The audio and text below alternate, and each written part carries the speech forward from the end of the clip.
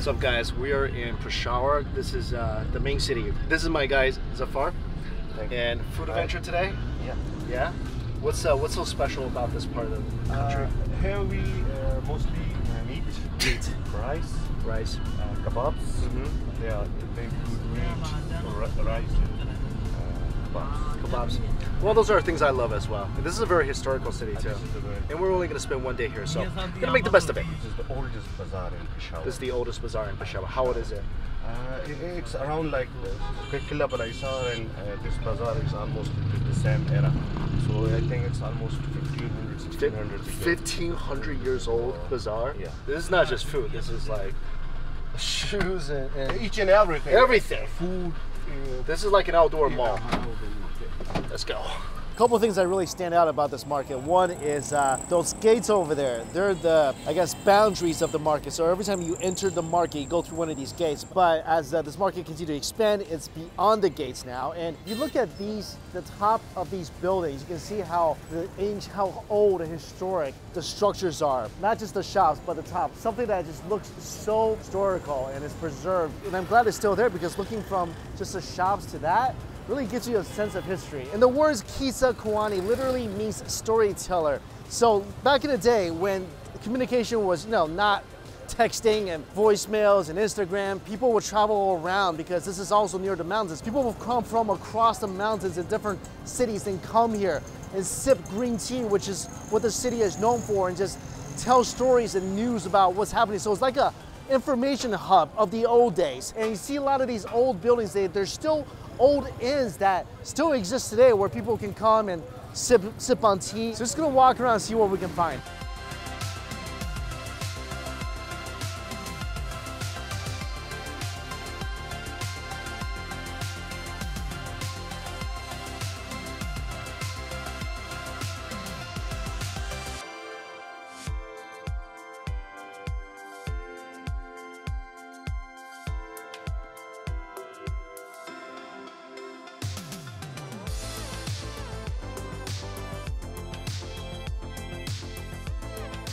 And right now I feel like the parrot from the Fruit Loops commercial, you know, the follow my nose guy?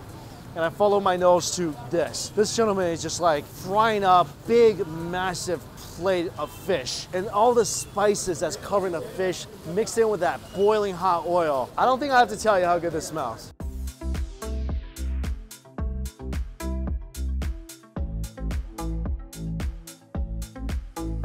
And this is a fish called raw. It's actually a type of freshwater fish that's related to the carp. And these things, I mean, being from China, like, we eat carp a lot. I think that's like one of the most eaten fish in that country. And this thing, like I said, covered in spices. And after it came out of the oil, look at it, they powdered on even more flavor. And all you gotta do is to give it a splash of lemon juice. This is my favorite part of the fish. This is actually a part of the fish that my family used to cook a lot in China. And it's my favorite because all it is just like a little rib, the main skeleton in the middle, and the side pieces, break that apart, and that's all good eating. This fish, it's got just pure, flaky, white flesh.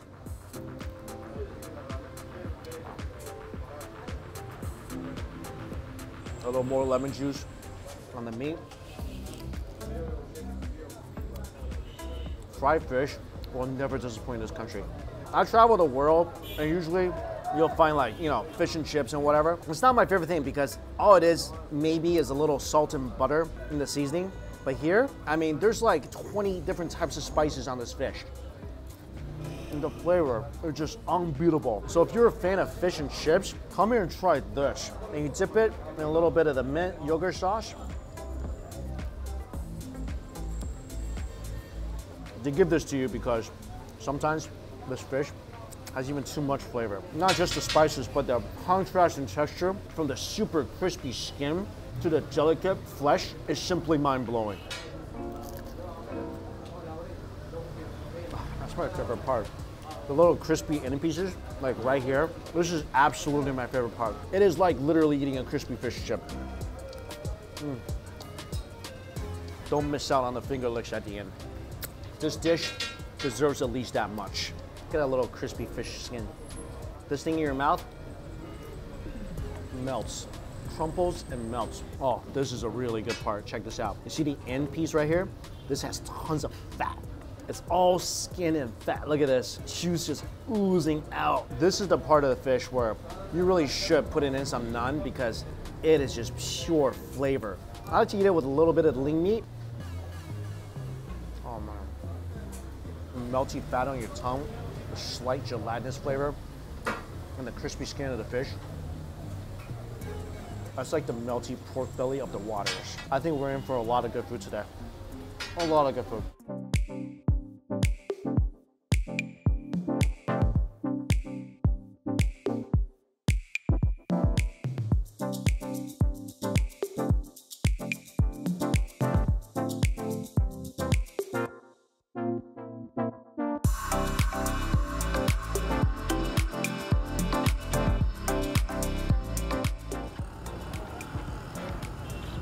All right, after a little fried fish, fresh pomegranate juice. Ooh, that's tart. Oh, that's really nice though after you eat something oily. To drink something kind of sour and refreshing. Oh, I feel like I needed this. And they have these fruit stands set up everywhere. You can get orange juice, pomegranate juice, carrot juice, everything fresh. This really is such a diverse market. Like, you can come here and buy everything and fill your hells up with it. I just saw a mountain of something I must put into my mouth. Whoa, look at this. It is a full-on mountain of I mean, you could bathe me in there. And this is a Pakistani plov, a dish I'm very familiar with, but I've never seen it in such shimmering glory. I mean, it looks like a rice and meat Christmas tree. It's just full of rice and beef and nuts and raisins. Bone marrow. With bone marrow? Yeah. There's bone. It is covered in bone marrow. You hear bone marrow? The next words that should follow that must be, I need that in my mouth right now. And the traditional way of eating this is you gotta come in here and sit on these little seats like everybody else, get comfortable, and dig in. Just smelling this bone marrow on top of this aromatic, spiced up rice. This is pure ecstasy. Can you tell me this is just not something that should be on the front page of a magazine somewhere? The tendon coursing through. Let me show you. A little tap from my spoon. You see that juice oozing out? Like you're stabbing into a juicy melon? Look at this. Oh, are you kidding me?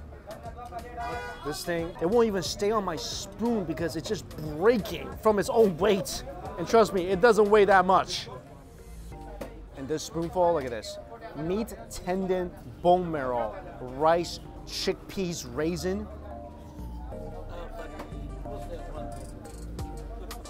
This is one of the first time in my life where my taste buds are like felt abused. Almost too much of a good thing is just happening when I put that spoonful in my mouth. I feel like the bone marrow, you almost don't need it. I'm not saying I don't love you, bone marrow, but the beef itself is so tender. Like, you could confuse that with the bone marrow.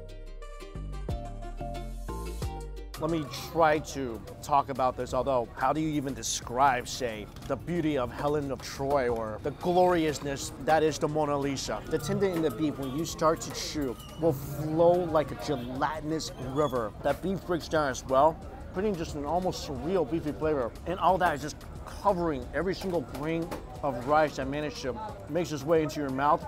Just when you think like that's becoming overwhelming, the little splash of sweetness from the raisins changes the flavor and texture just a slight bit. It reminds you that, yeah, you're still alive and you are actually eating something this good on this planet. These are my favorite cuts of meat because it's not as simple like just pure lean beef or fatty beef. It's fat, it's lean, it's tendon, it's marrow. This is like Jingle Ball, where all the top performing artists come together just to make you happy. All right, Jennifer just ate that same plov I've had. What's your impression? It's amazing. Super good. Did you try it? No, yeah. Go try it, go try it.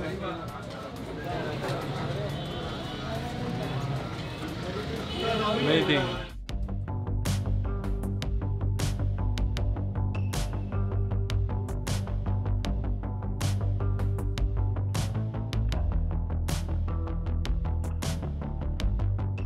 And the color is so bright orange. Oh my gosh. Nice? Yeah, I'll buy one of these. Oh, that is so different. You can find anywhere this corn. this corn. Wow. like cooked in same. It's got such a nice, subtly sweet flavor. These remind me more of Chinese corn, where the kernels are more like starchy, but when you chew it, it's got a really nice, like roasted flavor to it. Only in Pakistan you'll find a corn kind of looks and cooks like a carrot. This is called chanaki, and there's boiled mutton soup in these little jars that they're roasting over charcoal. There's not a lot of spices in here, just about the nice mutton flavor. I'm gonna give this a try.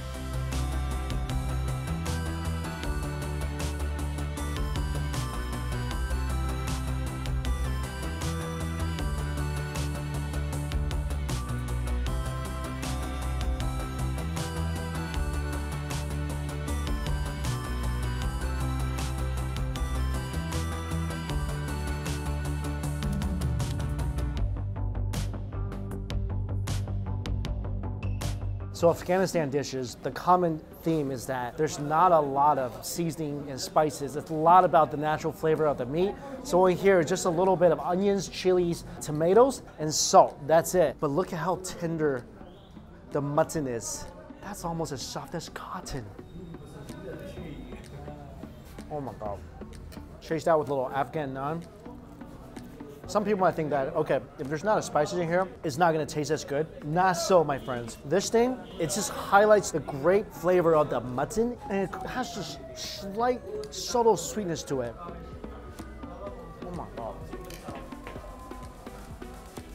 That is so soft. Look how easily this thing is breaking apart. And lamb is great because it's got a really high fat content. So the meat you're eating is never really gonna be dry, especially when it's cooked like this. And it's a little oily on top. That's why you gotta take the naan, dig a little deep with it. Unbelievable. Again, only thing here, tomatoes, onions, and salt. That's it. See, I'm low maintenance. 4 simple ingredients.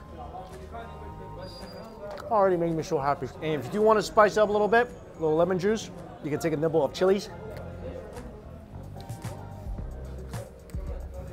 I'm totally fine without the lemon juice too, but that completely changes the flavor profile. It's not like it necessarily improved it because it's already got that nice sourness and the sweetness from the tomatoes without the lemon juice, but it does change it up and keeps things interesting, and I like spicy things, so for me, this works very, very well. I'm telling you guys, it's not a lot of gaminess because the mutton that they use here, I mean, this is all like, you know, goats that are feeding off the prairies, off the grass. It's not just crowding together, stumping on their own feces, like eating out of a feed bag. They're all free range, they're all roaming around, and the flavor does taste amazingly different. And that's the reason. Simple ingredients, local mutton, cook it all in a pot, out comes something spectacular. Having the team try the lamb, right? How good was that lamb? Good. Really good. Right, Ben? That's surprisingly good. Can you imagine? That's just salt. Yeah. That's so crazy, right? And tomatoes. Tomatoes, but Yeah. really good.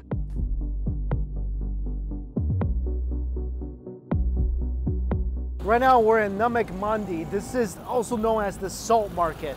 And this place, as soon as you step on, this is one of the oldest food streets. As soon as you step onto this block, all you see is the smoke coming out of all these barbecue grills and all these storefronts. All you smell is just roasted meat. My nose is just breathing in heaven. Heaven is now a fragrance and it's going in here.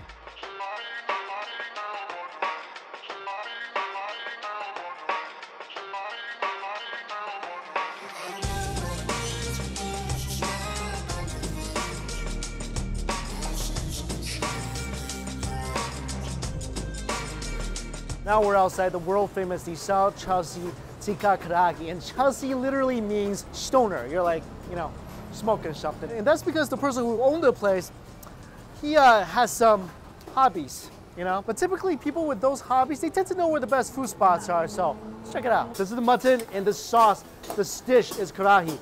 And we had this once before. And tikka means barbecue, so they do barbecue as well here.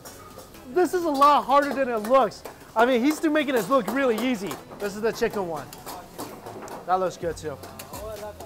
Very nice. Being behind the scenes and smelling it and see how they're cooking it, that just ups your appetite by so much. This is the founder. Nisar Chelsea, Nisar Chelsea. Pakistan. Yes. Okay. Yes. I heard this is the best. World famous. Oh, mutton kadai. Mutton karahi. Yes. Spot. Nisar Chelsea. Nisar Chelsea. Sara Pakistan.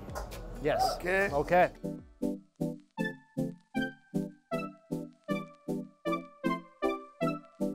First thing that came out, Nassar Chelsea came out and brought me this. This is the lump. When he was showing me this, I'm thinking it's just like fat from somewhere around the goat. I didn't know this, but take a look at this picture. This is what goats look like in around this region, Afghanistan, Pakistan. I'll put it this way. If the goats here had an Instagram account, they would be uploading the emoji of a peach like every single day. Look at this picture. Do you know what I'm talking about? Sorry, kids. I've never seen goats like that. I mean, that thing has a nicer butt than most models. I mean, this is like the Kim Kardashian of goats. And I mean that in the most respectful and nicest way possible because, come on, check out that butt on that goat. If you said my butt was as nice as that goat's butt, I'd be thanking you. And this is the meat from basically the goat butt. Look at this. Toasty outside, char, crispy skin, and just pure fat. Whoa, that about knocked my socks off. Please come here, vegetable. Woo, hang on. Oh my God. First of all, this is insanely awesome. Don't let that reaction faze you. It's just so much fattier than I thought it would be, but it is delicious. This thing you gotta eat with some naan. You should not try to eat this on its own just like this. It is fat overload. And the toasty part, when you toast fat, when it goes into your mouth, it crunches and it melts. And that's such a satisfyingly lovely sensation. But I feel like this with a naan, little vegetable, little yogurt, be fantastic. And this right here, I'm still amazed that the only ingredients on this in the last dish is salt. That's it. Ben's gonna try the fat. Oh my God, it's so fat. So fat. Hey, don't fat shame the goat. This is the most fattest thing I ever ate before. I'm so giddy right now. Look at this plate of freshly cooked barbecue. Splash of salt, pure salt, roasted over charcoal, and it's just brought in front of you. Look at this lamb chop. Nice chunks of fat, lean meat, great char on the outside. And these little things, these little char bits of meat on the rib, don't forget to get a little intimate and nibble on them.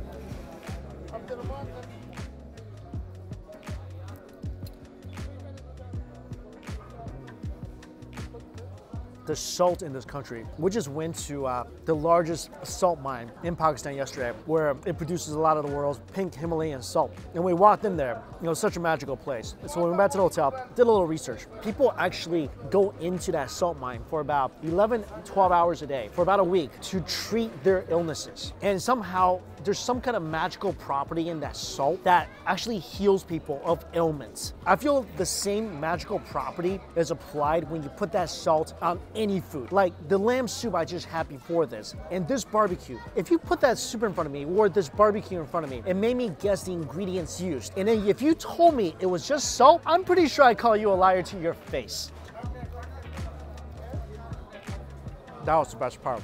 That crunchy fat, once you penetrate that outer crusty layer, is just pure gusher of a meatball. Not a lot of the gaminess that a lot of people fear because the goats here, they're so much better. It somehow creates a deeper flavor profile than just typical regular salt. I'm pretty sure this salt is so magical.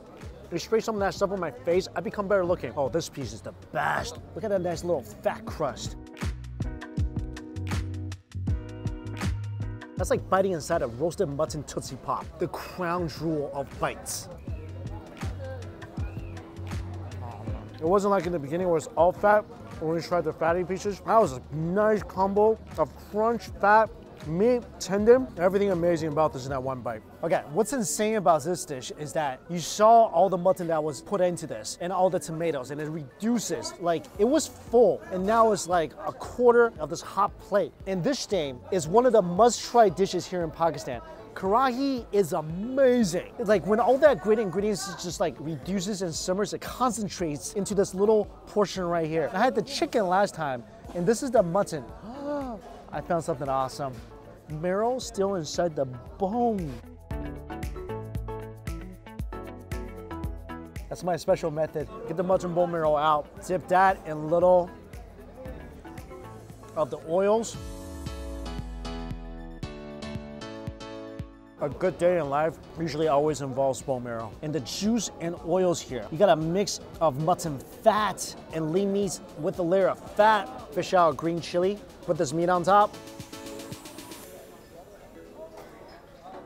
The craziest thing about this dish that the champion was telling me. I still have trouble believing. The only ingredients, the only seasoning in this dish is salt. I would have thought there's maybe a bit of cumin or something that made the fragrance really stand out. Nothing in here besides tomatoes, chilies, the mutton, and salt. That's it. It's cooked 40 minutes. It's steamed and simmered and reduced to this delicious pile of meats. Every single bite you take is spicy, a little sweet. These are pure fatty pieces right here. That's almost too much fat for me to handle. They should actually call this dish, I can't believe it only uses salt. If I come back to this country, to the city in particular, I'll definitely come back and get this dish. This is the awesome group put together by Findmyadventure. They're the biggest travel portal here in Pakistan. So these guys have been with me for like the past week. Thanks so much. It's been fun. Thank you, thank you. And this guy's been with me just today, but really nice meeting you.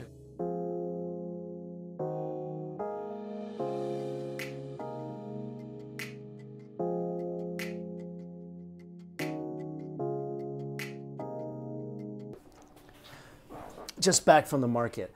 A little reflection on how it's been on the trip so far. We're nearing the end of the Pakistan trip. I think there's 2 more days, tomorrow and the next day, then I'm flying out of the country. I feel like what's been so amazing on this trip is to really be able to see different aspects of a country. From the bustles of Karachi to the cultural significance of Lahore, the international vibe of Islamabad in this city right here. And there's still, of course, so much of Pakistan to see and to understand, but I feel really fortunate to have been to these locations and to talk to so many people from all these places and really gauge, at least for myself, how Pakistan is like as a country. And to me, it's pretty unfortunate that Pakistan sort of has a bad rep internationally. Like when I was coming here and my team was coming here, everyone we knew from our parents to our friends have said, oh, be careful, it's a really dangerous place. And being here and seeing the people from these different regions and areas and cities and backgrounds, my one surefire conclusion is that these are some of the warmest people you can find anywhere on the planet. And just like every country and city anywhere in the world, there are areas that maybe you shouldn't go to, but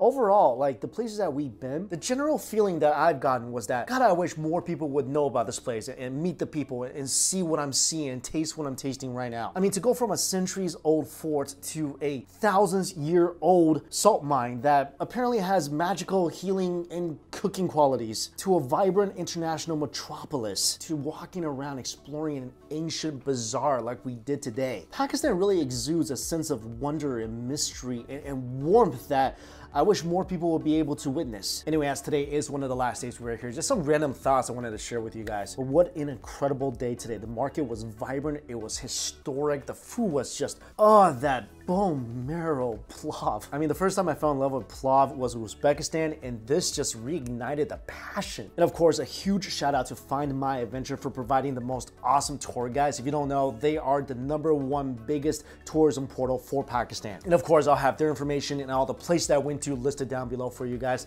Thank you all so much for watching. Until we eat again, see you later.